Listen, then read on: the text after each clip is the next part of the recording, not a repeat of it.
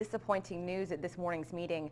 Plans were in the works for a Walmart to come to Worth County. However, commissioners learned that Walmart ended up withdrawing their request. City officials say this may not be the end of the road, though. They told us why they're working to get Walmart in Worth County.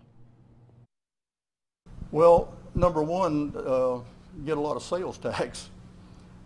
Two, there's a lot of people in this county that drive a lot of miles to get to a Walmart to do business.